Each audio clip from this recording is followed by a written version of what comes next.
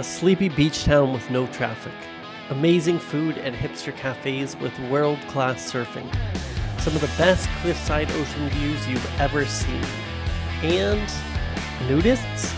Today we're going to dive into the lesser-known digital nomad hotspot in Bali called Uluwatu and find out if it's true what our Canggu friends say, that Ulu kids are weird. Plus we'll talk about how to harness your creative energy to its full potential and become prolific in your work. But first, subscribe to the channel, hit notifications, and smash that like button. My name is Christian, and I've gone from a broke pizza delivery driver to making millions of dollars online while working from 25 countries over 6 different continents. This series, Digital Nomad Cribs, is about what home looks like when you can work from anywhere in the world. Keep watching to see how and where I live, while learning more about how to start, grow, and scale a work from anywhere online business, or visit digitalnomad.com to start your work from anywhere journey today. Located at the south tip of Bali, the name Uluwatu comes from Ulu, meaning land's end, and Watu, meaning rock. Uluwatu was discovered as a surfing destination in 1972 due to the making of Morning of the Earth, a 1971 classic surf film. The film intended on documenting the waves around Kuta that ended up following the beach all the way down to Uluwatu. Today, Uluwatu is filled with locals, young families, surfers, backpackers, digital nomads, and nudists, at least according to Wikipedia. Aside from the occasional topless Brazilian sunbather, I haven't seen it, but that doesn't mean it's not there. I came to Uluwatu before heading to Ubud and Canggu to visit my travel blogger friends who have spent the last couple months there. My girlfriend and I flew into Bali without any place to stay after our planned 3 to 4 nights with friends, so we ended up booking the rest of the month last minute, something that strikes fear into the over-prepared traveler, but is one of my favorite things to do. I like to live on the edge. Our place in Ulu ended up being amazing, with ocean views, a huge infinity pool, outdoor living with a proper work table, which is very important for digital nomads, and 4 bedrooms, enough for everyone to have their own office. It even came with its own guard dogs and guard chickens, all for less than the price of rent of a 1-bedroom apartment in New York City. So we're out here in front of the villa. You can see we come down that big steep hill. This is usually where the guard dogs and chickens hang out. They'll greet you when you come in, but let's go walk in the front door and you'll see what it's all about. Park your motorbike right there, and then we've got this big, nice entryway. I love a good entryway. So come on in. You're gonna come in here, and right there we've got the Ganesha greeting us at the door. If you don't know the story of Ganesha, Shiva had come home after being away for a long time, and his son opened the door and he didn't recognize his son, so he cut off his son's head, and then he realized it was the son, and the son replaced his head with an elephant's head. And Ganesha is the remover of obstacles. So we've got the nice entryway. We're gonna walk up these stone passageway. And the first thing I noticed walking in this place is you're just greeted by this looming infinity pool. So we walk out here, there's a nice huge grass area, a little day bed over there, but really the house is just calling to you up there. So you're gonna have to keep walking up the stairs. On the lower level we have 2 guest bedrooms, so let's pop into those right now. This is a perfect area for handstands, in case you didn't notice. Alright, so guest bedroom number 1. Walk in. We've got 2 twin beds there, got a little couch going on, and then there's some doors that open to the outside with those chairs out there, and then we can, some nice artwork on the wall. And then, like most places in Bali, we're going to come in the bathroom, and every bedroom has its own bathroom and shower, and so it's like every bedroom is a master bedroom. Some better than others, but they're all pretty good. So this is bedroom number 1. Bedroom number 2, another guest room. So this has 2 twins. Put the kids in here. And then, a little darker in here, but every room has a AC. And then once again, it's a nice kind of standard bathroom with a walk-in shower. Really pretty nice, whatever room you get. So we're just gonna keep walking up these stairs and see where it leads. Second master is right here. All right, so the last bedroom you guys haven't seen, we're using this as an office right now.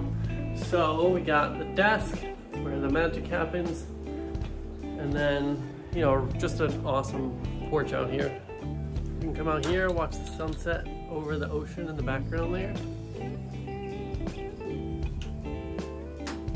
Just epic. All right, so you come up here, we've got a massive view of the ocean out there. I don't know if you can see it on your screen, and just a beautiful, massive infinity pool with a tree on it, and then some really comfortable lounges and chairs to go sit. You can do your work in the morning here and watch the sunrise. One of my favorite things to do is come out here, read with my coffee, and just watch the sun come up over the mountains and the ocean at the same time. The cool thing about this place is all the doors in the back of the living area open up, and so the whole way through it's open air, and you can see there's water back there, there's fish in the water. And then this is just an amazing, one of the best work tables ever.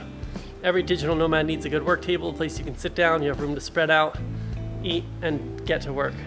In Bali, you gotta drink filtered water, so there's the water, you got a fridge, pretty much everything you need over here. We have a microwave, a blender. Now I did bring my own blender and it started smoking when I used it this morning and sparks were flying out. I think maybe the voltage was wrong. So that did not turn out that well. I think I might have fried it, but we have a backup blender. What else? We got cooking stove. Now I didn't clean up after breakfast this morning. There's now an army of ants. So you kind of got to watch out if you leave food out anywhere. We try to put everything in the fridge, otherwise you're going to get invaded by insects. But a nice cooking area, a sink to clean your dishes. And then, you know, most places in Bali have daily maid service that's just included in your rent. This place we actually have every other day, which I like better because I actually don't like somebody being all up in my space every single day. So that's why it's a little messy, but usually it gets cleaned up pretty quick. Then a nice living room, really comfortable couch here. And there's a big bowl, you can throw all your stuff in here. You can see I've got Kindle, required for being a digital nomad. You can go read on the beach without too much glare on your screen. Then I also have my, my wallets here, so I use these wallets that look generally like maps, and so this is if you lose your wallet or if somebody's gonna pickpocket you, they can't tell that this is a wallet and there's money in it. So one time I lost this at a temple in Bali and didn't realize it until I was back at my house, and 4 hours later I went back to get it and it's still just sitting there on the ground. One, because the Balinese people are so nice and I don't think they would take your stuff anyways, but two, nobody can tell that there's money in this. So just a little travel hack for you. A nice TV there. We haven't tried it out yet, but we have been meaning to have movie night. We even bought some popcorn at the store today to try and watch the first Top Gun so that we can go watch the new Top Gun in theaters. I don't like you because you're dangerous. That's right. Nice, man. I am dangerous. All right, so we're gonna walk across this moat. You gotta watch yourself at night. It could fall in the water, but we're gonna come in here. And this is usually kind of like the oasis. You come in here and there's air conditioning, so if it's super hot out, as you can tell I'm kind of sweaty, come in here and you can cool off. This has got an awesome view out to the pool, a little day bed on the balcony, and then, you know, your standard bed, working desk. If we come over here, we've got a walk-in shower with a nice stone floor. Looks like my swim trunks are still on the ground there, but come out this door. Step outside. We also have an outdoor shower, so if you want to shower under the stars, under the vegetation, you can come out here and do it. So that's the house tour. Just an absolutely incredible place to stay with the view, the pool, all of the space, 4 bedrooms, 4 baths. If you need to bring a big crew, you can. You can even jump off this into the pool. Now let's jump into what we learned while we're here.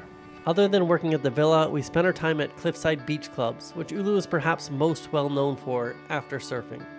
And of course, there was handstands, gyms, and cappuccinos. Throw in some scooter rides and backflips, and we had a great week. Being in such a beautiful place with an ocean view had me waking up before sunrise to watch the sun come up over the mountains and the ocean in the distance. It reminded me that my most productive time of the day, and by that I mean the time when creative energy just flows out of me for creating content, writing, or producing, is immediately after I've meditated and drank my morning coffee. It was a reminder to myself to spend this creative energy before it's gone. Because creative life force is like getting $1 million paycheck every day. But you have to spend it before the end of the day, or it disappears and resets. The more consistently you spend this paycheck every day, the more you produce over time. And when you become truly prolific, meaning you produce a lot, your work will become so good, the world will reward your value creation. Years ago, when I was trying to make my first million online, I had a note on my desk. Become addicted to content creation, it said. Now, running 3 different companies and teams, that's more true than ever. Remember that consistency is more important than intensity, and that inspiration will strike when you sit down and create at the same time every day. Find the time that works for you and make it a habit. Pretty soon it will feel weird if you don't create something in a day. So that's Uluwatu, the southern tip of Bali, a place filled with surfers, locals, and according to Wikipedia, prized by nudists. Come check it out if you want a more relaxed feel in Bali, with much of the same amenities of the more crowded areas like Canggu, Seminyak, or Ubud. Starting and scaling a business is hard enough as it is. You don't have to do it alone. Learn how to use the power of marketing to build a life you don't need a vacation from, and join the WFA family at digitalnomad.com. What are you doing? Just watching me? Put your camera down. Put it down. On your YouTubes. Kids on your YouTubes. Come on. Give me a smoke.